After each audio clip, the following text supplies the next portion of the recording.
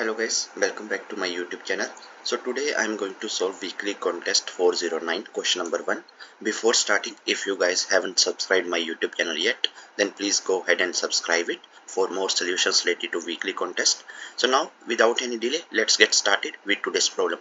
So we are going to solve problem number 1, design neighbor sum service. Okay, so in this problem you are given a n into n 2D array grid containing distinct elements in the range. Okay, so only distinct elements are there. Okay, so we have to implement the neighbor sum class. So one class is given to us in another code.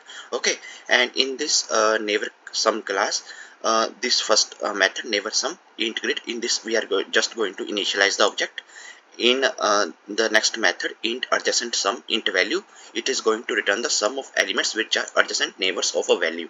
Okay, so they are going to give us some value. Okay, so let's say our value is present at this position. Okay, so all the elements are distinct only. Okay, so for this value we have to find our top value, our left value, our right value, and our bottom value. Okay, and we have to just do the sum of all them. Okay, that's it.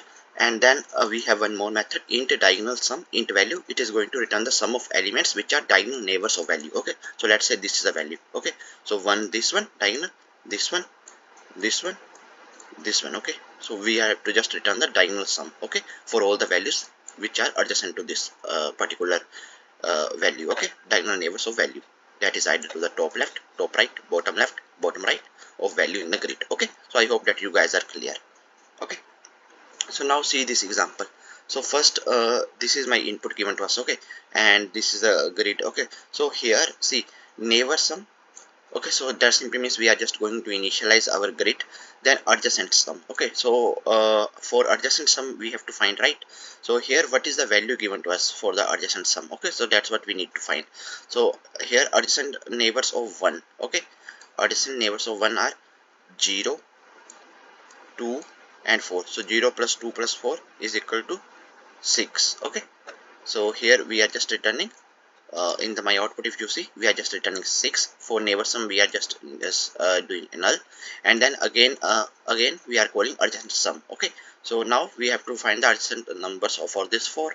Okay, so for this 4, if I want to find adjacent sum, so I have to just do the addition of 1 plus 3 plus 5 plus 7. So 7 plus 5 is nothing but 12. 12 plus 1 13, 13 plus 3 16. So that is why I am returning 16 here. Then if we want to, let's say if we want to calculate the diagonal sum. Okay, so diagonal sum for which value? So these are the values, right?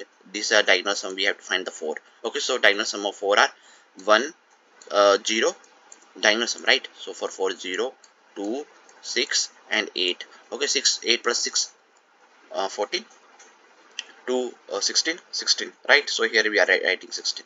Then last value is 8. 8's diagonal sum. Okay, so see here, first this neighbor sum na, for this neighbor sum, this is the grid given to us that we need to initialize. Then we have to find the adjacent sum of 1, then adjacent sum of 4, then diagonal sum of 4, then diagonal sum of 8, and this is my output. Okay, so I hope that this is clear how input is given to us, right? So in this way, in the end we have to find the diagonal sum of 8. So 8's diagonal sum is just 4, so I'm just returning 4. Okay, that's it. So now let's move to the coding part. Okay, so we are using this grid, right?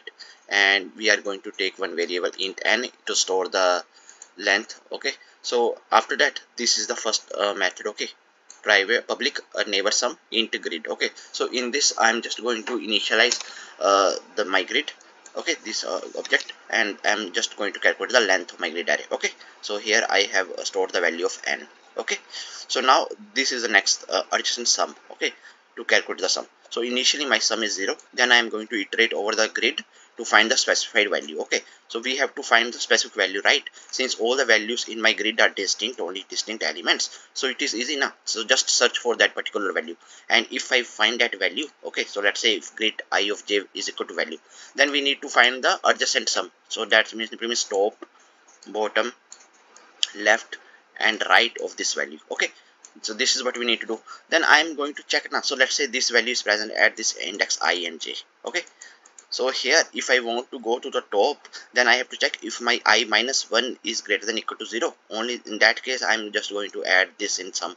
Okay, if I move to the bottom, then I have to check if I plus 1. Okay, so this is I0, I1, 2. Okay, so I plus 1 is less than n. Then I have to find the sum like this. Then j minus 1, if I move to the left, I have to see now whether this index is available or not.